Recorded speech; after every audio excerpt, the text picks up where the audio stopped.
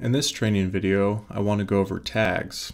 Wi-Fi network tags are designed to affect the way your WiFiRanger treats these different wireless networks during an automatic connection process, either when you click Auto Connect or when a failover occurs automatically. So it doesn't change anything in regards to how you manually connect. Let's just say I click connect manually on this network. It doesn't affect that at all. It's only applicable when you're actually having the WiFiRanger automatically go through the list of networks and attempt to connect. So there's a couple important things to note here. Here's the tag column. You can check the tag box for any particular network that you want to treat differently. But one important note is that it depends upon which WiFiRanger you're using. So I can either use the Mini, which is known as internal Wi-Fi WAN, or the Sky 2, which is known as WFR control. So we've got the indoor unit and the outdoor unit. So this is important to distinguish between, just because it's an option as you create a tag. So let's say I create a tag here. I can choose the type of tag, but I can also select the internet connector. So since I have the Sky 2 selected, I can either use WFR control, meaning that it's a particular effect that's only applicable to the outdoor unit, or I can select all Wi-Fi connectors, meaning that regardless of whether you're using the indoor or the outdoor unit, this tag will apply. You can see here I've got select on all Wi-Fi connectors. Then I can select the type. I've got three different types. We've got prefer, ignore, and last try. Prefer basically prioritizes this network above others, so that if you're going through an auto connection process, this network would be in a higher priority. It would be what you're more likely to end up connected to. If you ignore it, then the WiFiRanger will simply skip over it. It won't even try to connect to it at all. This is helpful if you've got networks that you know are unreliable and just really slow internet. They're not worth your time. So you can ignore those networks. And then last try is designed to be used when you have Wi-Fi hotspots. So let's say I've got an iPhone and I create a Wi-Fi hotspot with it, but I don't want the WiFiRanger always using my iPhone. I want to conserve my data. So I can set this up as a last try, meaning that the WiFiRanger will only use my iPhone as a final resort if no other Wi-Fi networks have internet available.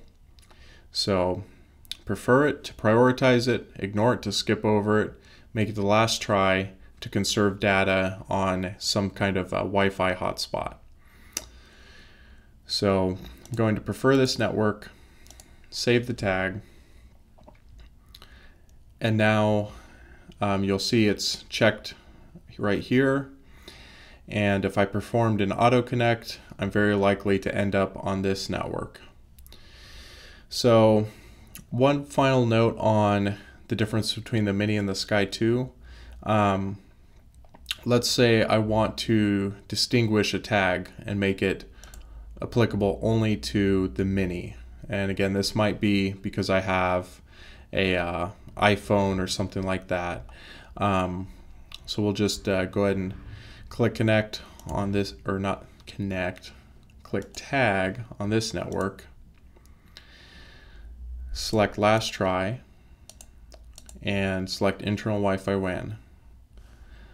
This means that the WiFiRanger Mini will use this network only as a last try. So this would be helpful if you had, say, an iPhone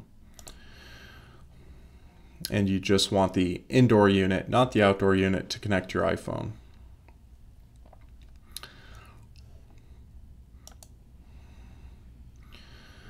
So you can go to the Wi-Fi tab and you can see your list of wireless tags here.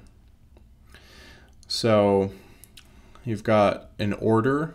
So if I were to add multiple preferred networks, I can prioritize the networks on the Wi-Fi tab. So let's say I want Blue Mesh Networks to be in the highest priority. I just move that up. You can also create a partial tag. So let's say that there's a common word, we'll say Ranger. Actually, let's use Mini in this example. So it's case sensitive, but I can basically create a tag that is not specific to a particular Wi-Fi network like you see here. These are specific explicit tags, but I can make a general tag that says any Wi-Fi signal that says Mini in it, just like this, is going to be treated in this way. So I'll just say ignore anything that says Mini. And that's also, helpful if, say, you go to RV parks that, perhaps Tango Internet, a common provider. You could create a tag called Tango, and then you can prefer all Tango networks because you know that they're pretty accessible to the public. So tags like that can be helpful, and you can see here that I have ignored, you see that little red icon, I've ignored anything that has the word Mini in it. And it's applying to multiple networks here. It's just a generic tag. And then it would be a green icon if it's, or no, it'd be a check mark if it's a preferred network. So I think that is basically everything involving tags, but it's just a helpful way to change the way your WiFiRanger goes through its auto connection process. You can either prefer networks, ignore them, or use your precious data as a last resort only when truly necessary. So I hope this has been helpful, and have a good one.